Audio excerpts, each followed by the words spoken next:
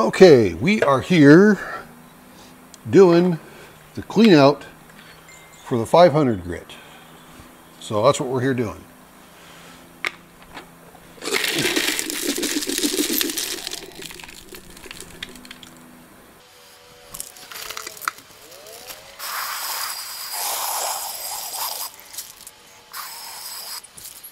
Okay, I've got separate barrels for the polish, so I'll clean these up really good later.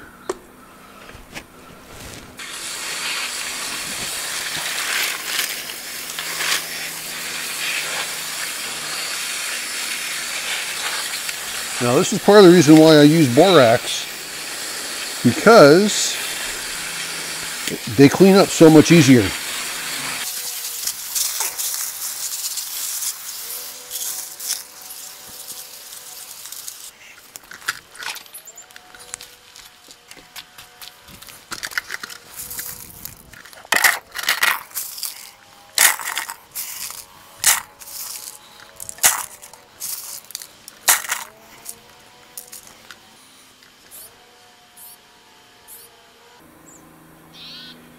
So there's a little bit of a shine on them,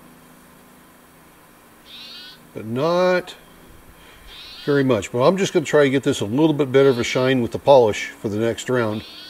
And I'm going to call it good, because I know that this material is very hard to do. This is a better polish than I got with the rotary tumblers going all the way through polish.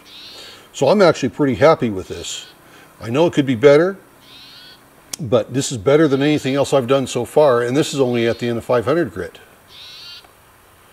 So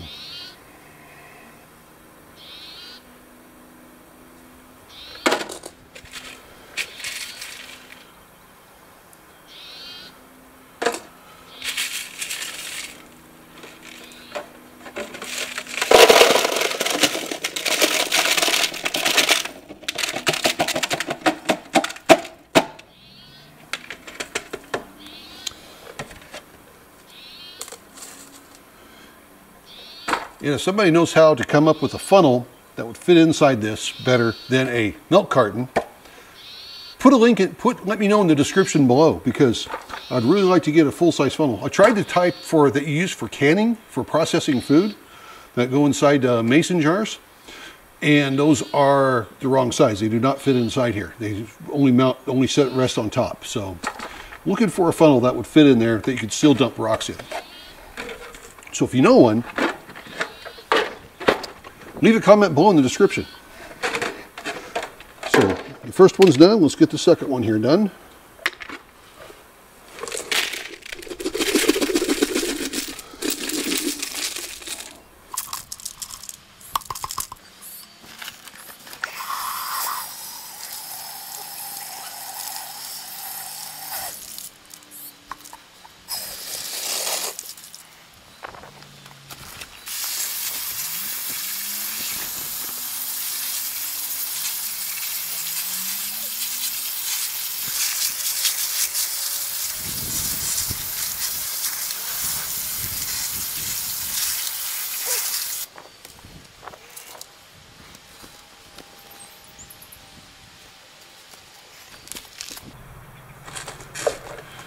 Now this one here is even looking better than the first.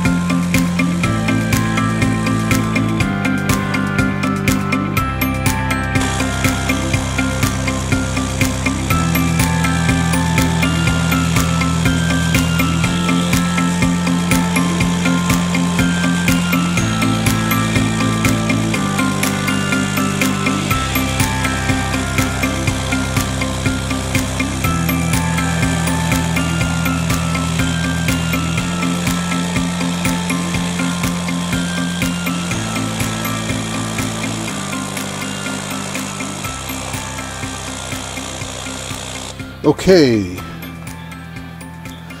we are going to go ahead and get these cleaned up, and I'm running out of daylight, so I'm not going to spend too much time out here showing you guys the cleaning process, but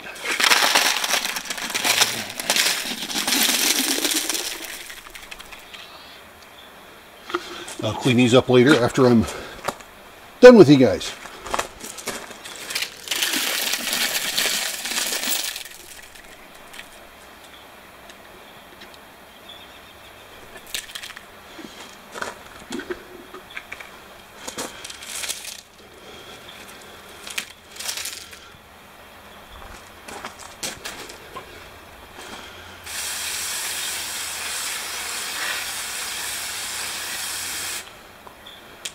Okay, I'm going to get them all cleaned up for you, and then we're going to set you up under some good lights, and we're going to take a look at how well these shined up.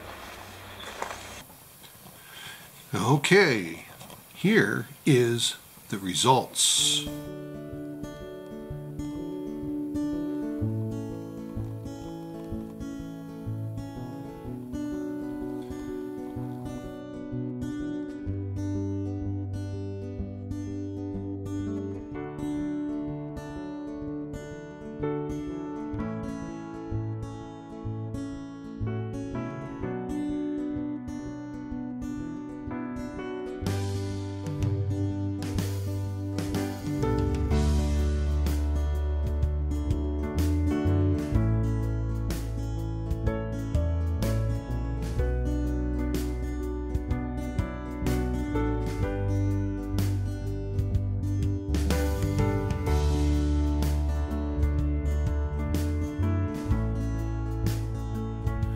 A lot of these were damaged when we picked them up, so unfortunately that's how it is when you're rock counting. Not every one of them is perfect, but they're all just right.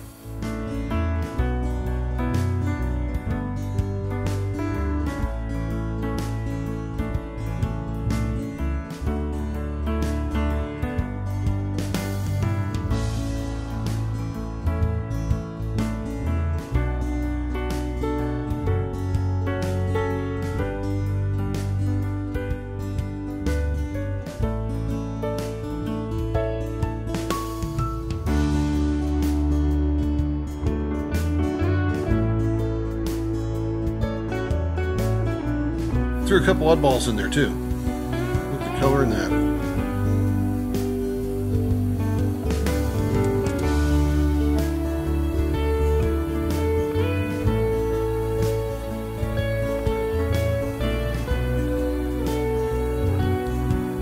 Even threw an agate in there.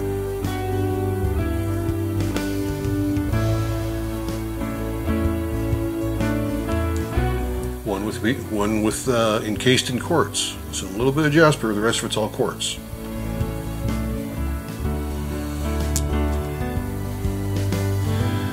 Mustard jasper. Well, that one turned out really nice and smooth. That polished up really good.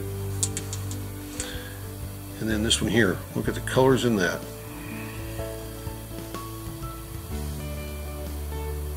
And again, another one of those that's really nice and smooth. Now overall, this green jasper is adequate. If you compare this to this, much, much better than the green.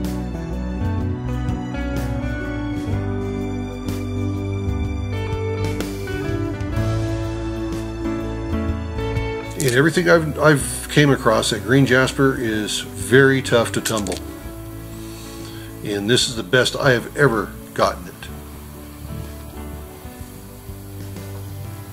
Okay, let's compare. This pieces I just put up here is how this was a week ago. Actually, it was 6 days ago. So this is right out of the medium grit.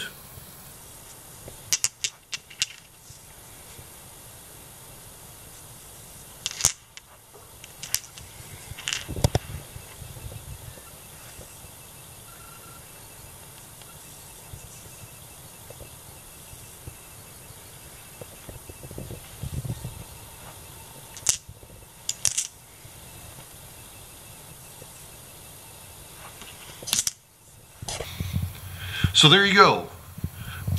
My green Jasper project is completed. Glad you guys could come along for the ride with this one and see how I do all this. And again, for green Jasper, this is turning out quite nice.